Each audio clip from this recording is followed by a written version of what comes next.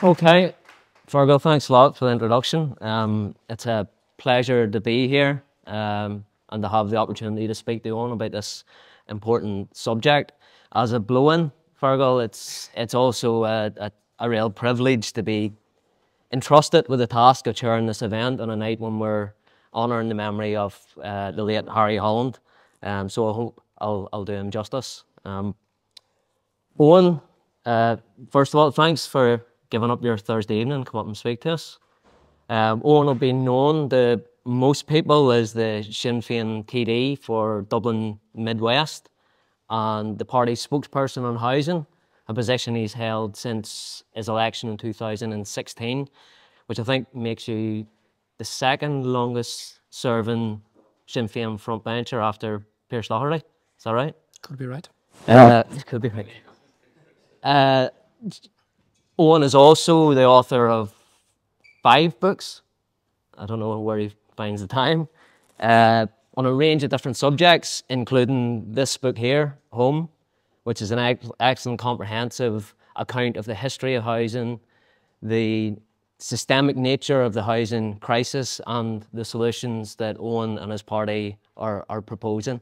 And this will largely form the basis for tonight's discussion, but we'll maybe pick up on some of the other themes of your other books if we get a chance. Before we delve into this, and I've forewarned you about this, most people know a hell of a lot about you. You're one of the most prominent Sinn Féin spokespersons on the island. But could you start by just giving us a brief background to your political development? You know, where did you get your politics from? How did you make your way through Sinn Féin in the position you're in now? Yeah, Seán wants me to bore you all senseless at the very start of the talk. I say brief. Even in brief, it's pretty boring. Before I do that, can I say something about Harry Holland, first of all? Because I do talks all over the country, and I do talks on housing almost weekly. And I can talk about housing until your eyes bleed, folks. So just be very, very careful. But I just want to acknowledge the fact that, first of all, when I was invited to come and give this particular discussion, I was genuinely blown away, right? I know Sarah Holland very well for many years. I didn't know Harry that well. I used to have an office just around the corner from the fruit and veg shop, so I would have met him in there a few times. And that's where I would have met the very formidable Holland sisters at that time. But it just strikes me, Fergal was showing me around, this place wouldn't exist without folks like Harry Holland, right? And for younger folks in the room, I just think that's really important to say at the start. I mean, Sarah and I spoke this morning, and I was saying, look, I didn't know that much about your father. Tell me about, what was the first thing that you said? That he spent huge amounts of time raising money for the local Gael School, right? To ensure that his daughters in the local community had proper Irish language education. And I think we take for granted maybe some of the incredible things that our communities have delivered in recent years. But it is because of folks like Harry, and I don't say that because the family here, I think it's absolutely true, that compared to when I lived in Belfast from 1995 to 2006, the extent to which our communities have built community-owned, community-run, community-directed infrastructure, whether it's Irish language, whether it's community, whether it's media, is just remarkable. So I just wanted to start by saying that. And it's also kind of fitting that we're going to have a discussion around housing, but it's really going to be a discussion around equality, right? Because ultimately, housing is a matter of equality or inequality. And certainly from knowing Sarah in particular, I have no doubt that half of the reason why she has the politics she has is because of her father. The mother is the other half. But that core, whether it's communism, whether it's socialism, whether it's republicanism, that core belief in equality, social, economic, political, cultural, linguistic, I think is really key. So I didn't want to let it pass without acknowledging Harry's contribution to those.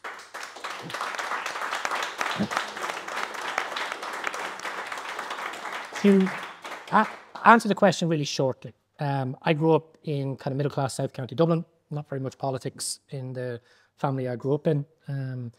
Was kind of interested in music and art. Left school at 18, moved to London, and it was really my experience of an Irish person in London that got me connected into politics. You need to think about kind of the early 90s in London. and the early 90s in Dublin, late 80s, early 90s, I could learn more about what was happening in Belfast in London than I could growing up in South County Dublin at the same time. Part of that was because there was less direct censorship, there was less revisionism, but also there was far more focus in the north. And in fact, some of my early experiences of thinking about the conflict here was just working in the catering industry with folks from the Shankill, folks from the Falls, folks from other places. It was also during that period that I got very involved in trade union issues. The first politics I ever had was trade unionism in the catering industry. But really it was just kind of getting involved in Irish community activism that started to make me ask all sorts of questions. And from there, I suppose I took more interest in the conflict. And when my 5 years in London came to an end and I decided to move home, I took the unusual decision, certainly from somebody from my background, of not moving back to Dublin but coming to Belfast. Joined Sinn Féin in '95 and have worked full-time ever since. And that's the secret to my youthfulness. It's working for this crazy party of ours. I lived in Belfast for 11 years. I was elected to Belfast City Council, had a pile of other jobs during my period here.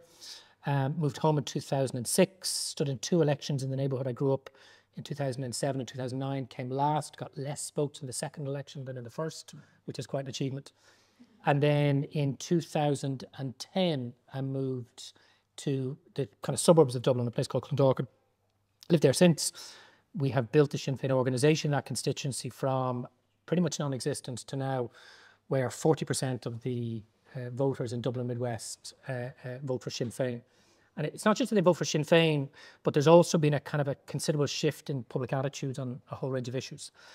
I was elected to South Dublin County Council 2014, the Dáil 2016, the Dáil 2020, and I am 30 years a Sinn Féin activist this year. That's the short version. Great.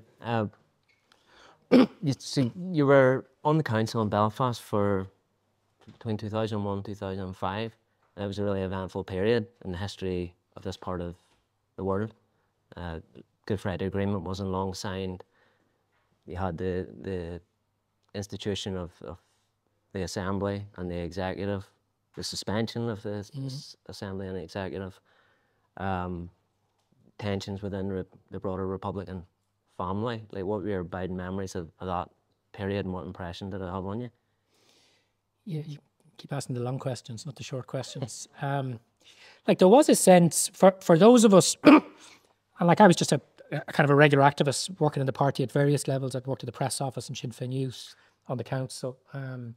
There was really a sense, particularly during those years leading up to and after '98, that you were kind of witnessing history, but very, very close up. That stuff was happening that doesn't ordinarily happen in the ordinary course of things, that there were fundamental changes happening. And some of the outworking of those have taken much longer than we would have thought at the time.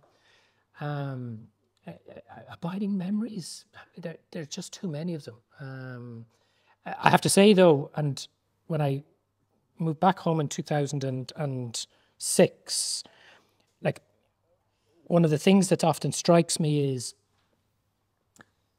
up here during those years, and it's still the sense today, politics really matters, right? Politics is real, it's immediate, it's ingrained in everyday life, right?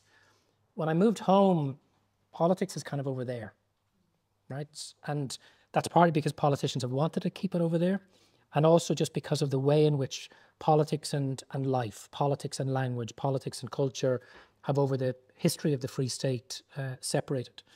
And for me, that's one of the really kind of abiding differences, is even when I was in Belfast City Hall and Holy Cross was happening and we were having fierce rows on the floor, everybody that was in that room, politics mattered, right? In many cases, at times, it was life or death. And that's why, like, I really like coming up and do these kinds of events, because an event like this, rooted in a community like this, doesn't happen very often in Dublin. Yes, you'll get city centre events with lots of very kind of ideologically orientated political activists, right? But these kinds of events, which happen all over the north and in some parts of the south, are not as common as they could or should be. So for me, it's not that I remember one event, it's just that sense that the interconnection between politics and everyday life, I think, is much more real and tangible here. And I think that's a really good thing. And it shouldn't be lost. So Kevin was just saying there before we come on here that he's from Belfast himself. He's been in Dublin 30 years, and that's the one thing he noticed when he comes back home, that politics is intertwined with everyday life, everyday conversations. So you left Belfast, went back to Dublin, worked for the party in different capacities. You were eventually elected after a few attempts, 2013, then 2016. Did you work for Threshold, the housing charity, for a period? I worked for Focus Ireland. Focus? I did, yeah. Yeah. Was that sort of a natural segue then into the housing sort of portfolio whenever you took it within the party? No, was that just a coincidence? Complete accident. Like I'd been working full time for the party from 95 through to 2007, and during a very intense period of the party's history and the community's history. So I just took a decision to take a few years out and get a normal job, as I thought. And I was just very lucky. A job became available. But like there's a small interesting story about that. So this job became available for this very reputable housing charity, homelessness charity set up by Sister Stanislaus Kennedy in the 1970s. And it's one of the primary providers of homeless services to families with children. And Sister Stan is one of those remarkable characters that the Catholic Church throws up every so often, who became a really strong advocate for social justice, for equality, anti-poverty, even when those things would have made her superiors very uncomfortable. But actually, when I applied for the job, they really didn't want to hire me, right? I was super qualified. I had university qualifications. I'd worked in housing for years. I'd done all sorts of things. And at the time, I didn't believe it. But eventually afterwards, I was eventually hired after 2 job interviews. I found out that they were so nervous about employing a Shinner who just moved south from the north in what was a relatively mid-level advocacy job, that they actually had to bring the job offer to the board for board approval, right? Which just isn't the way job applications ordinarily happen. And I see Mary Query there. Mary will know this from her long years of interaction with the women's movement and the LGBT movements north and south. When I moved south, even at that point in 2006, 7 and 8, and it wasn't even being a member of Sinn Féin, but being somebody from the north, albeit born in the south, and being politically active, the amount of barriers that were in your way were just remarkable, and that's all transformed. Like, it's really, really changed. But that was quite a big thing for me to think, despite the fact that I met all the qualifications, all the criteria. In fact, the only reason I applied for the job is they couldn't get anybody else to do it, because nobody would work for the wages they were offering, because they weren't as well paid as private sector jobs. I didn't care about the money.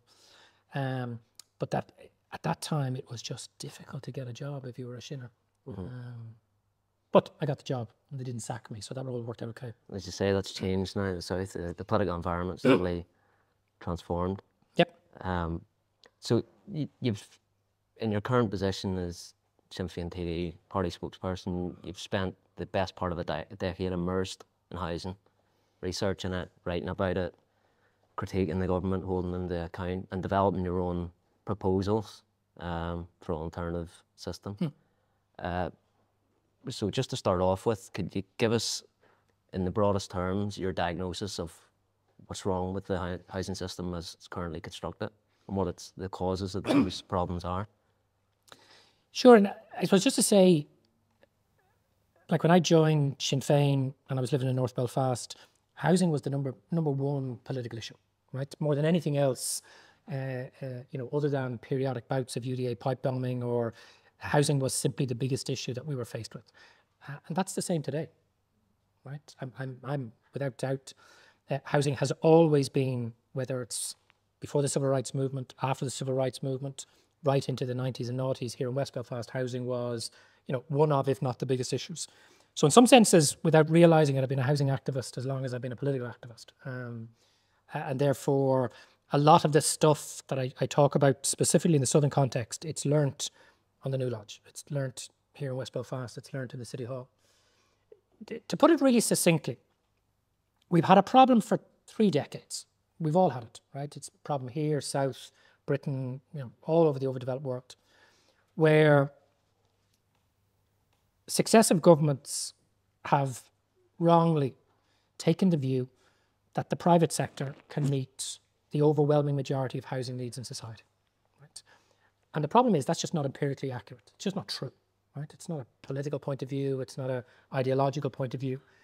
The nature of housing, just how much it costs to deliver really good quality homes for people, is such that the private market, private investors, private developers, private landlords cannot, in any society, anywhere in the world, meet the housing needs of the overwhelming majority of the population.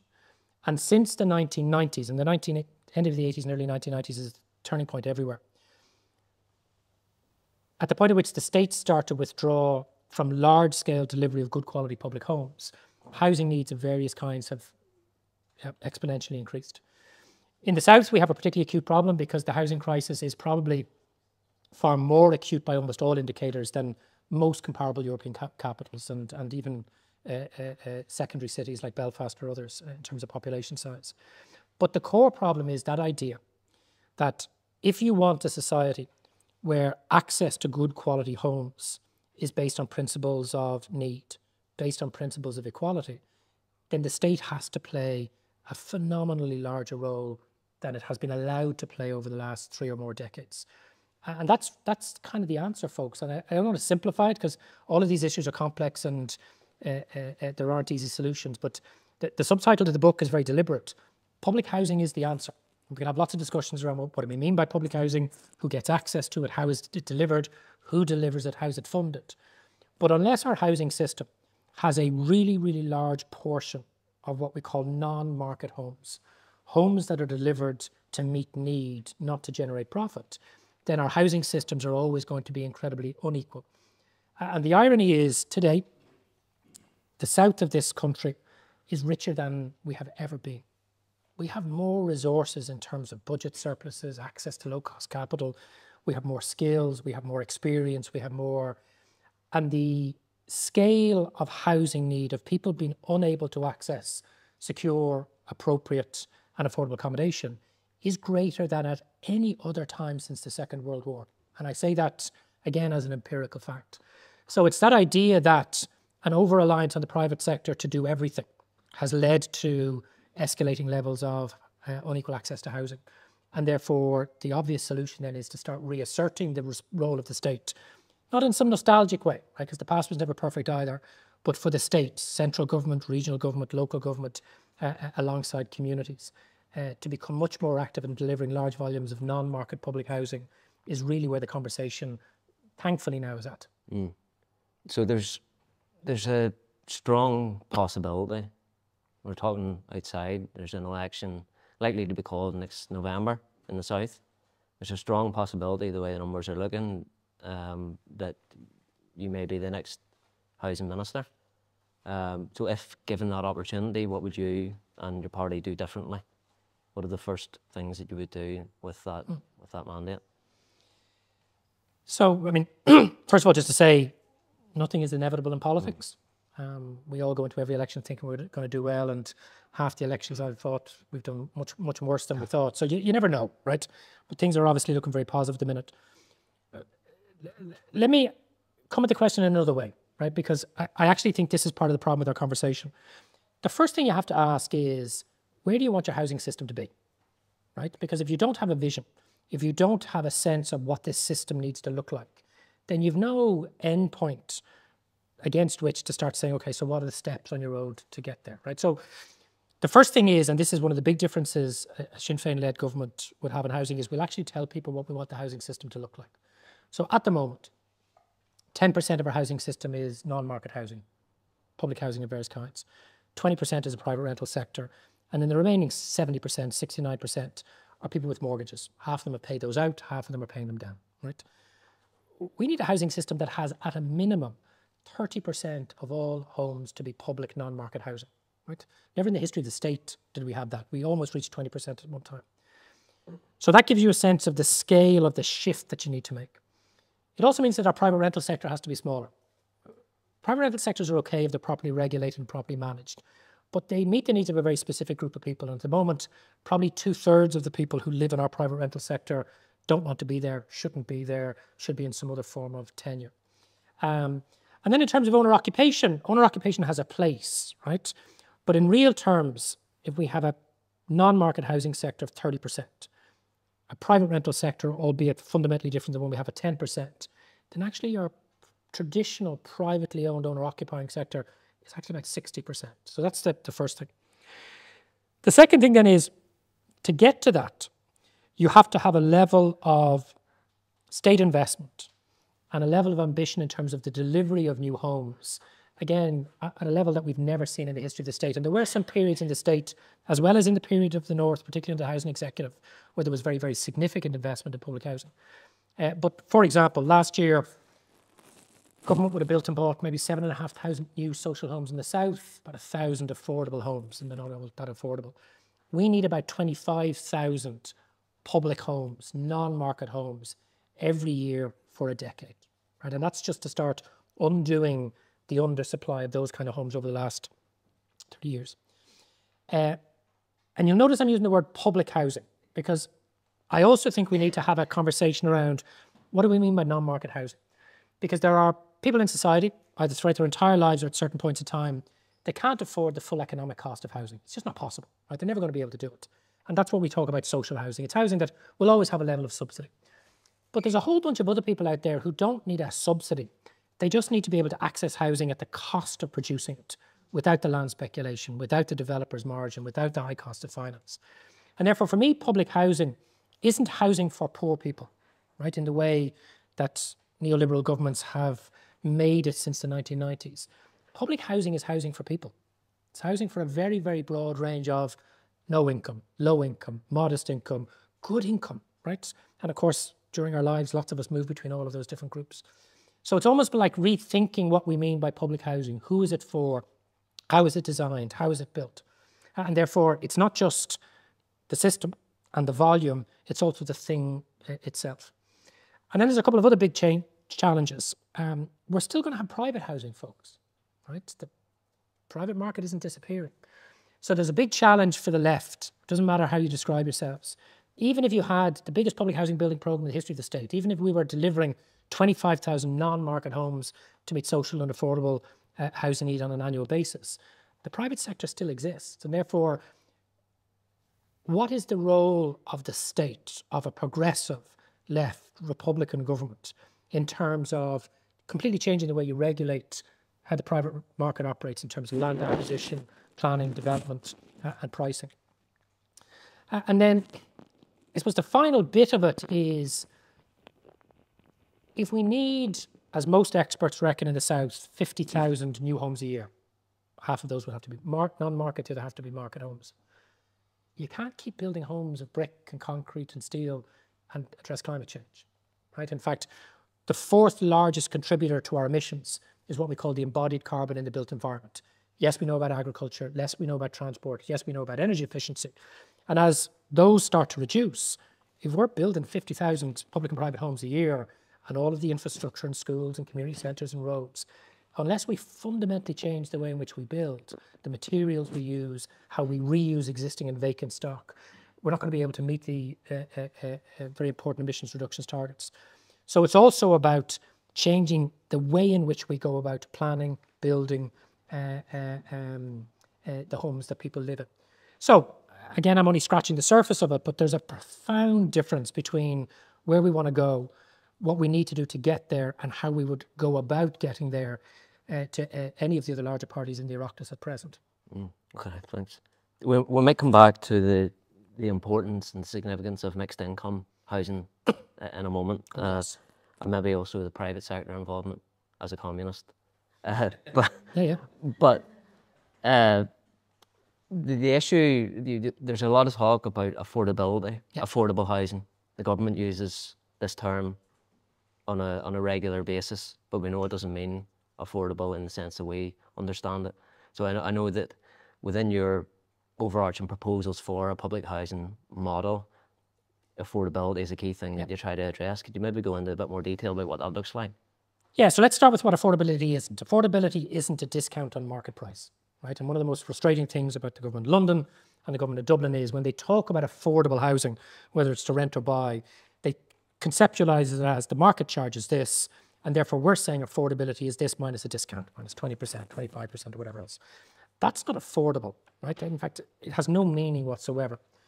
So what do I mean by affordable? Okay, so as a society, we have to decide what is, for folks on average and above average incomes, what is the acceptable level of housing costs?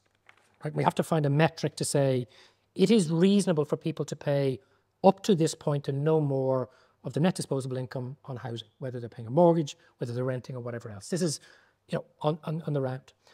Internationally, people kind of talk about a third, 33%, 30% or so, right? Although it's a kind of an arbitrary figure. The Economic Social Research Institute in the South, they have a really interesting definition, which is a third of your disposable income, but so long as that leaves you with enough income in an average week to afford an average set of goods in terms of services and other things. For me, of course, the problem is averages, as the economists in the room will know, they miss some of the detail because none of us are averages.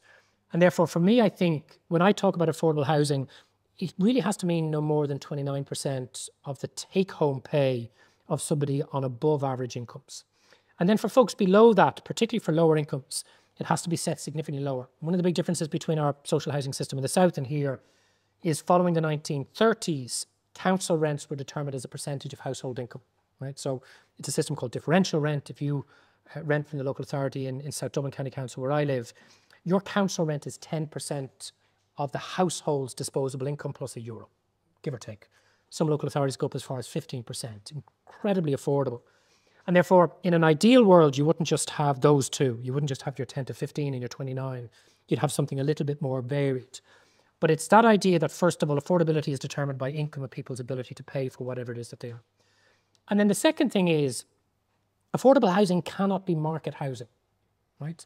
It cannot be delivered for profit. Because once you then introduce that element of profit, whether it's limited profit in terms of what they call affordable cost rental in the government scheme in the South, or just regular profit, that just then pushes up the price. So for me, it's first of all about just defining what's the appropriate or maximum level of take-home pay people can pay on their housing costs. And then beyond that, it's also about saying, but affordable housing is always non-market housing. It's always housing that in the first instance is designed to meet a housing need, rather than the first instance to deliver a profit for the investor or developer or whoever. Mm. And within your proposals around affordable housing, you have two different strands to that. So there's affordable rental from whether it's local authorities or the state, and this is where your plan or your proposal sort of differs from the proposals that might be put forward by other advocates of universal public housing, for example, like say Carraige and other groups. Yeah. A provision for ownership, private ownership within a public housing model. So how does that work? Sure. What does it look like? So the first thing is, see when a politician tells you what kind of house you should live in, then don't vote for that politician. See when a housing campaigner tells you what kind of house you should live in, right? Or what kind of tenure.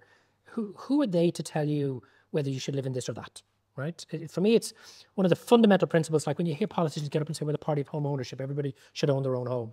Or somebody on the other side saying nobody should own anything and everybody should be a renter. I'm sorry, folks, it's not the job of politicians to tell people what tenures they should live in, right? The state should be tenure neutral. The state should not be in the business of instructing people to live in one tenure or another. For me, that's a fundamental principle.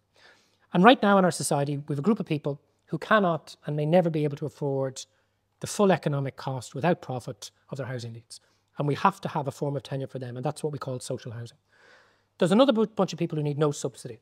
And right now, they don't want to own anything. They want to rent, right?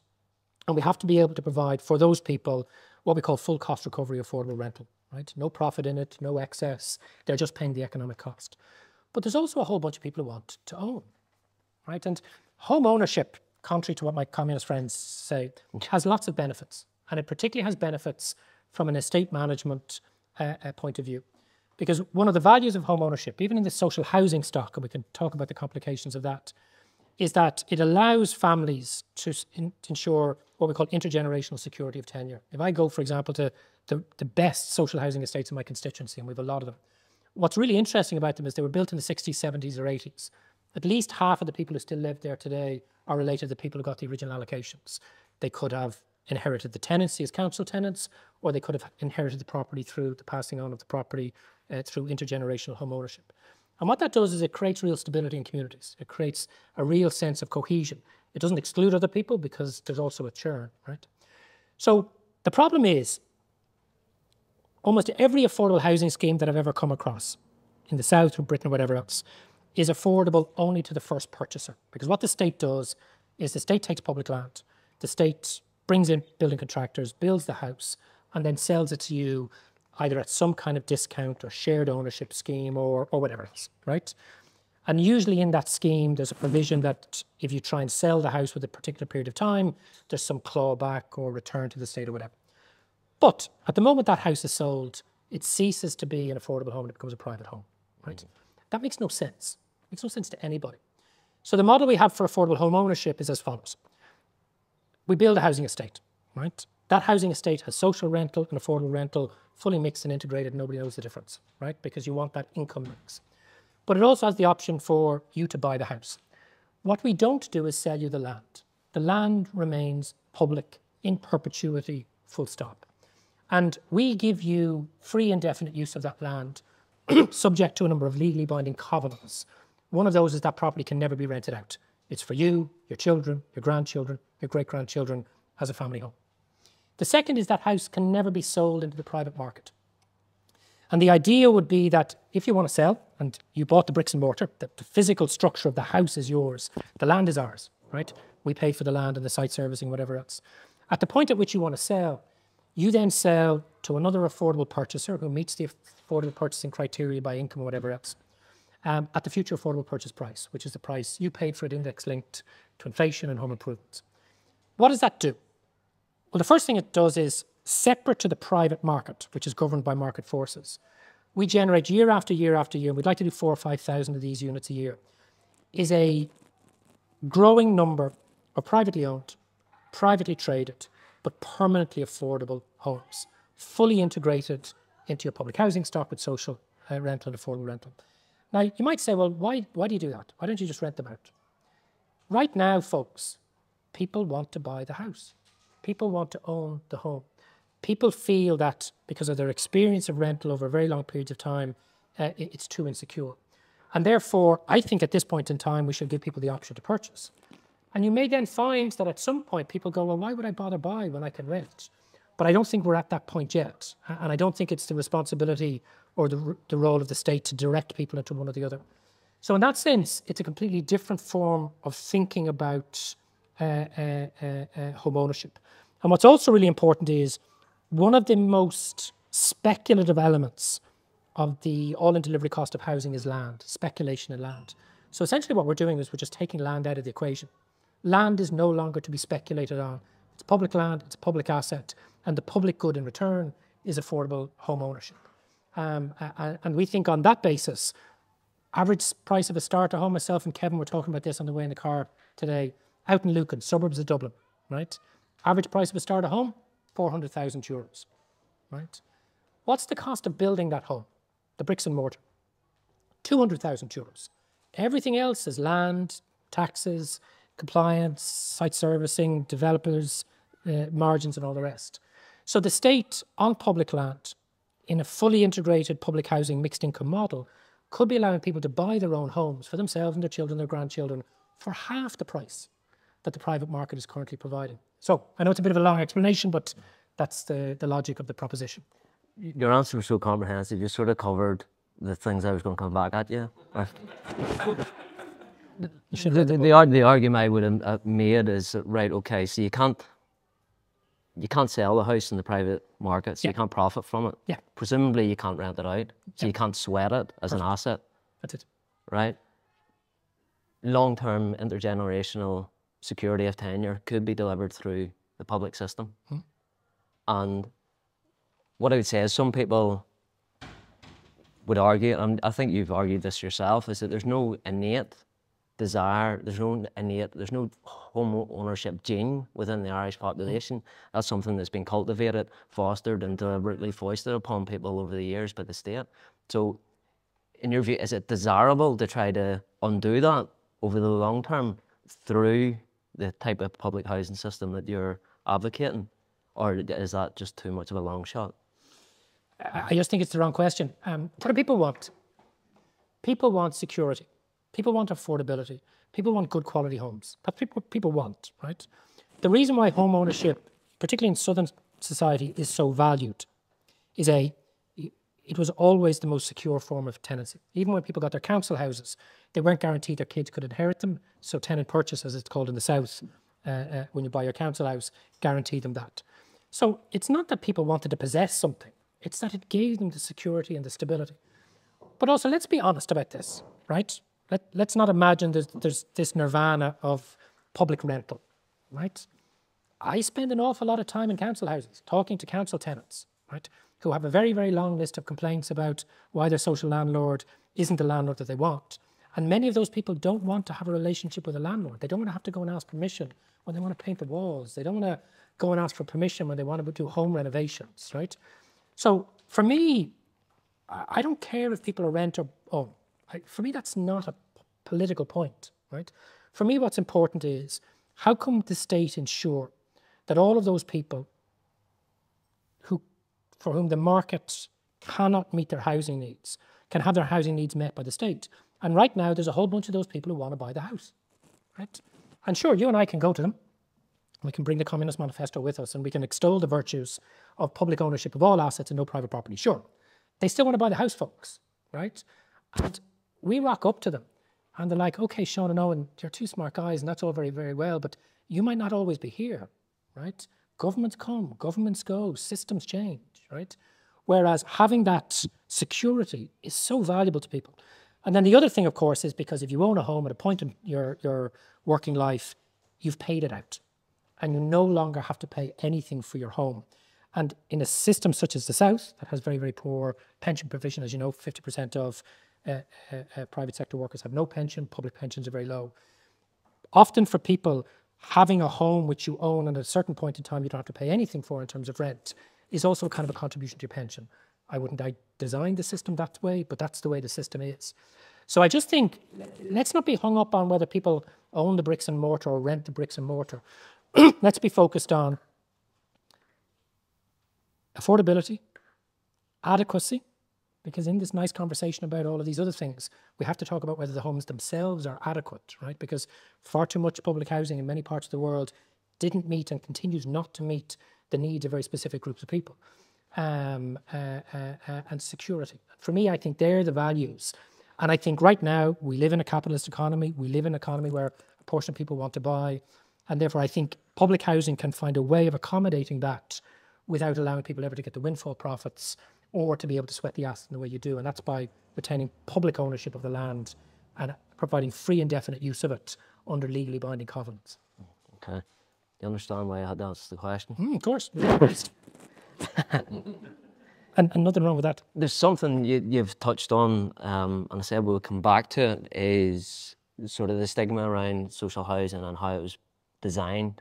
You know, in the South, as in many other places, social housing access was restricted largely to the people in the lowest of incomes, and that created all sorts of problems, concentrations of poverty, the problems associated with that. You know, the stigma that was built up around social housing, disinvestment on the part of the state, creating ghettos, actively creating ghettos. We've talked a bit about community and the role, the importance of building community and building strong communities. What's the link between mixed income, social housing, and the building of thriving and sustainable communities? So a couple of things. So for example, or not for example, but again, just to go back to language, there's no stigma around social housing, right? With the exception of one or two estates or pockets of estates, anywhere in this country, north or south, when a social home becomes available, there will be queues around the block for people who want to move in, right? So actually, for the vast majority of people who are trying to get access to social housing, there's no stigma about it, right? And we shouldn't, there is a patronising view projected towards social housing by other groups of people, right? And that's for sure. But again, I represent, and Sarah knows when she was elected out in Tallaght, like we represent some of the largest social housing communities in the country outside of Dublin City. And in the overwhelming majority of cases, folks, they're really good places to live. They're vibrant places to live. They're not ghettos. And I know you weren't using the word in that way, but I think we have to really be careful of our language here because there's this kind of perception and it's filtered into mainstream politics and mainstream media. I was reading Matt Cooper's new book there recently. It's not out yet, and he kind of uses some of that language. All of the empirical studies that are based on actual interviews with people who actually live in public housing estates, the overwhelming majority of those people in those estates say these are great places to live. Doesn't mean they don't complain about the council not maintaining the stock properly. Doesn't mean they don't complain about lack of investment into jobs or community facilities. So first of all, we have to start talking really positively about these communities because they are really good places to live, right? And they have a strength and a resilience that I think that's really important. To answer your question, in the main, when public housing first started to emerge, particularly both before and after the Second World War, public housing was generally just housing for working people, right? It wasn't housing for poor people, whatever that word means. It was just housing for workers, right? Because the private sector, I mean, if you go back to the early 20th century, almost all in Europe, there wasn't really a large market of mid-price private housing for people to buy. You either rented off a private landlord in usually very poor conditions, or you were uber wealthy, right? And therefore, most public housing, as it moved throughout the 20th century, was just housing for working people. And that meant low-paid workers, modestly paid workers, well-paid workers, skilled workers, etc. And that was the same, certainly in the South, in the 30s, 40s, and 50s. What changed in the late 80s and early 90s is the state decided universally across the overdeveloped world to walk away from the large-scale provision of housing for regular working people. And instead what they decided to do was the state's responsibility was just to provide a safety net for the very poor. They call it the residualisation of public housing. And that then meant that increasingly social housing was small scale, infill bits of developments or small clusters of units. It was generally for people who had very, very low incomes or very complex needs of various kinds. And then progressively over periods of time, you got concentrations of really good people, but with all sorts of challenges in their life that needed certain kinds of interventions. And at the same time, because the state couldn't build enough of that housing for people, they did, for example, in the South, one of the most stupid things the government has ever done in housing, they paid higher income working class people free money to leave their council houses so they could be occupied by other folks who had very complex needs. It was called a surrender grant. And all of a sudden, estates, I mean, you can think of parts of Jobstown, for example, right? Jobstown is in Tallaght. It can be a pretty tough place to be, right? Jobstown used to have a much more diverse income mix of working people. The Southern government gave those households, we'll give you $5,000 for nothing. That's for you to go and buy a private home, to stimulate private house building. And who do they then replace into all of those homes? A very, very specific group of people with very specific needs. And as a consequence of those kinds of decisions, certain estates like Jobstown and with a few others ended up having huge challenges without the resources and support for the folks that are there. So what that tells us is income mix is really important. For those of you that are involved in housing, you'll often hear people say, oh, it's really important to have mixed tenure. Right? It really isn't. Tenure isn't, it can be mono-tenure, it can be mixed tenure. What really matters is mixed income and good quality mixed income estates for very large cohorts of working people or people out of work or temporarily out of work. One, because it just creates a much more stable social economic environment for the community. Two, it actually just makes the economic stability in terms of shops and services and other things much more viable. And it also means, because if people's rents are related to their incomes, then the rents that are being generated are more likely to be able to cover the maintenance of the stock. One of the problems, again, in the South, rents only cover about 50% of the day-to-day cost of maintaining the units, right? And that's before you start thinking about boiler upgrades every 10 years and, you know, changing heating systems because of climate change. So if the people who live in these buildings have very, very low rents because their incomes are very, very low, then your social landlord, whether it's the local authority, whoever else, doesn't necessarily have a self-regenerating income stream to try and maintain the stock. So there's all sorts of reasons why you want mixed income housing. And also mixed income housing works. Like if I go and look at the best public housing estates in my constituency, they're the ones that have a nice amount of tenant purchase, intergenerational, mixed income, better community services and employment opportunities. And therefore, I think what we need to do is not design something new. Look at what worked really well. Look at what works really well today. And in our new housing estates, build in all of those kind of principles from the start. Mm.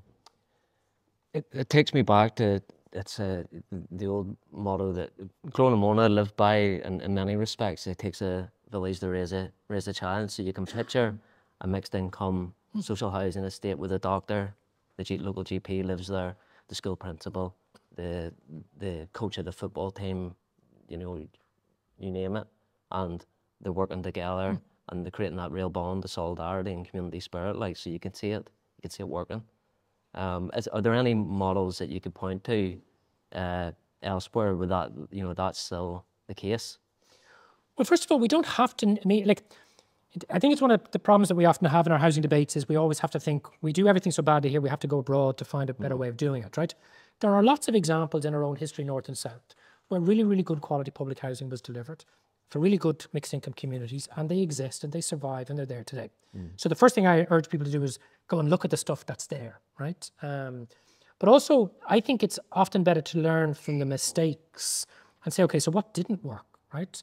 Okay, well, certain types of housing in certain types of periods, or the surrender grant, for example, particularly in places like Jobstown, didn't work. So let's not repeat the mistakes of the past. But sure, like, I mean, one of the interesting things about the housing system in the south of Ireland is a lot of the European public housing actually emerged from the trade union movements, particularly in big countries like Germany and Austria. Because, of course, the German trade union movements also often ran the pension systems for those workers. They had pension income that they wanted to invest. Their workers needed housing, so of course it made complete sense for those pension funds to invest in housing for workers and to rent it back to those workers affordably. And of course it was a lovely virtuous circle because the rents that those workers paid were then paying for the future servicing of their pensions. Makes eminent sense. But what a lot of those housing systems were really bad at is housing the very poor, right? Whereas actually in the south, because they introduced that differential rent basically as a percentage of your household income, the southern public housing system in the 40s, 50s, 60s and 70s was always much better at ensuring that the very, very poor weren't left outside the housing system. So I think it's a mixture of those two types of things. And like we're doing a lot of meetings at the moment with the credit union movement and with the public sector trade unions, guards, teachers, nurses, and healthcare workers. And like they have working people. They have huge credit unions, right, with huge investment capital. Those workers need homes to rent or buy, right? Those credit unions cannot just invest to build homes for people to rent or buy. They can also provide mortgages to their trade union members to rent or buy those houses.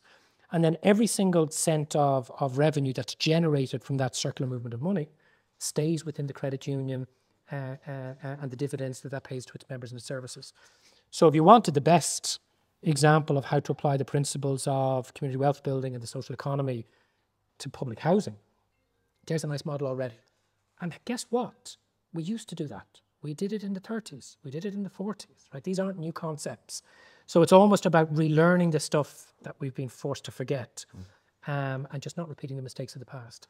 And sure, we talk about Vienna and affordable cost rental in Vienna. We had affordable cost rental in Marino in 1922, thanks to Cumann and Gale, right? You don't have to go to Red Vienna to have good quality public housing. The difference is Red Vienna just built loads and loads of it, right? And they got that bit right. So sure, there's some really interesting things happening in London at the minute, Finland, particularly on homelessness, really wonderful projects in parts of Spain. Is anywhere doing it perfect? No. Is some of those examples that we can take here and apply north and south? Absolutely. But also, don't forget, there was really important public housing projects built by the housing executive, right? Like I lived in what was then Artillery House, Grania House, right? And when they cleaned it up and put the concierge, and I wouldn't have lived anywhere else. I lived on the 13th floor with spectacular views of Cave Hill and Belfast Lough and had the lowest rent you could imagine. And a lot of the housing executive stock, particularly in the 70s and 80s, was really good quality, right? And therefore, let's remember the stuff we've done well before and just do more of it. I think that was a good time to